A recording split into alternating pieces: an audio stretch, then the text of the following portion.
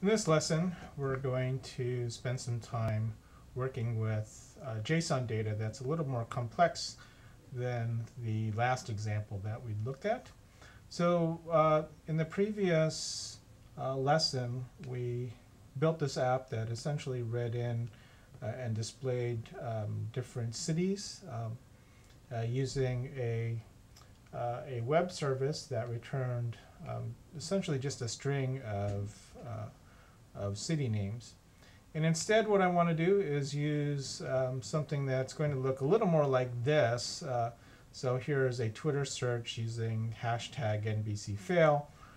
And that data is a lot more complex and more typical of what we would expect to receive from a JSON call. So here is that same data. I put it into a pretty printer, and you see here that we have several fields that are returned plus a results array, and that results array is the piece that we're most interested in. We want to get each one of the items out of this, and in particular I want to grab the text from each one of these and display that. Okay, so we're going to do that here in this example.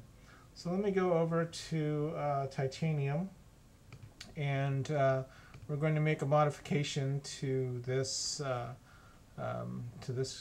this code here, and a couple of things I want to do. I want to change this what's displayed in the detail window to tweet. So this is the data that's being displayed. I don't think we need to make any change to the list win. We'd made the change that we needed last time here. But I do need to make a change to this code, and in particular, what I need to do is I need to change the address that's being called, and then I need to change how the data is actually processed. So let me first start with changing the address, and essentially we're going to use this URL here. So pull that out of the way and let's replace this call here, that data. And then the next piece that I need to do is you see here that we read in the response text. I'm going to change the name of the variable here to tweets. Same thing here. And then instead of cities.length, I need to change this tweets.results.length, and the results is the that's the piece here. So let's see. Yeah, so it's the results are here. That's the array, and so I want to get the length of that array. And so I'm just going to refer to that directly using the results piece. So all that data that gets read in is put into text. We're parsing that into this tweets. So this is going to be the entire document. And then we're looking for the results array within that, and then finding the length. And then for this piece here, I need to say tweets.results at I. And then I need the text portion of that array. So I'm going to make this part text, and that should be everything. So the thing I want you to notice here is that since we're using JSON and using this parser, that everything ends up being put into a structure that we can address directly with our code. So if I, for instance, didn't want the results, I didn't want the text piece of the results, but instead wanted to display the from user part, I could do that by just changing this from text to from user. So anyway, so let's start with the text piece of it. Let's run this, and then we'll make some changes. All right, so running this in the simulator, It'll just take a moment for it to compile and then display. And then here is it should come up here in a moment. Unless I have done something wrong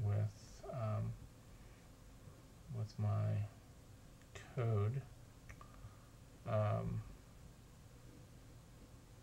It seems that maybe, oh yeah, I have an issue there. It's running too many simulators at once. Let's try this again.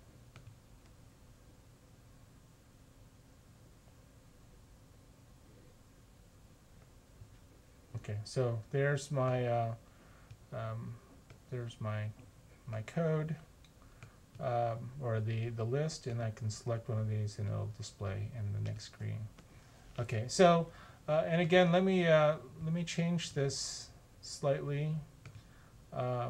Let's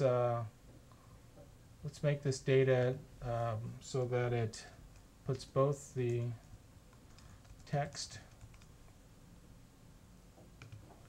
and the user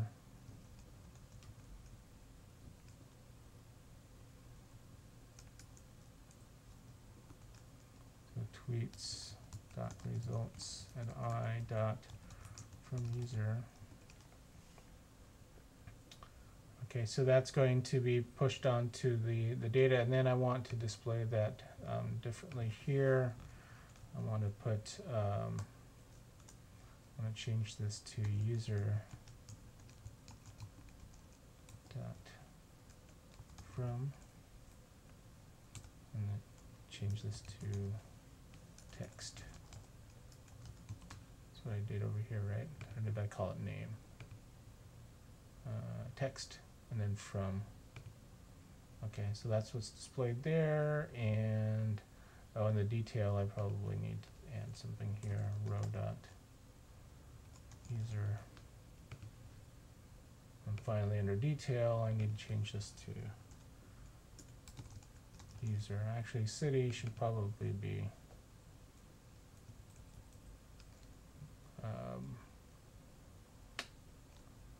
this should probably be text.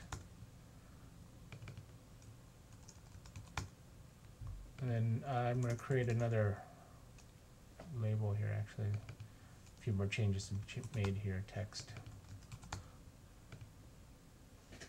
And var from equals ti.ui.create label. And text is user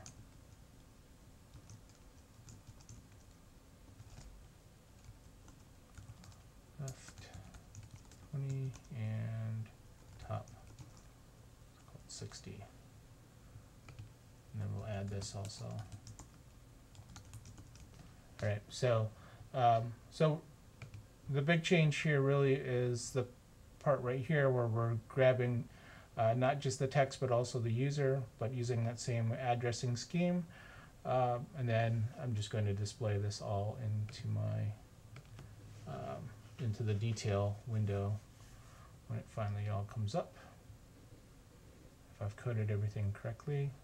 All right, so those are the tweets, and then we have added the user in there as well, and probably some other things that I could obviously be changing. But anyway, so that's the whole thing. Again, it's really easy to be able to read Twitter data or any type of JSON structured data. So you're going to have something that looks like this, where you have a number of fields. You might have an array. In this case, we're wanting to pull the things out of the array. And then just kind of addressing them directly using this dot notation. So anyway, so that concludes this lesson on using JSON for and using Titanium for accessing JSON data.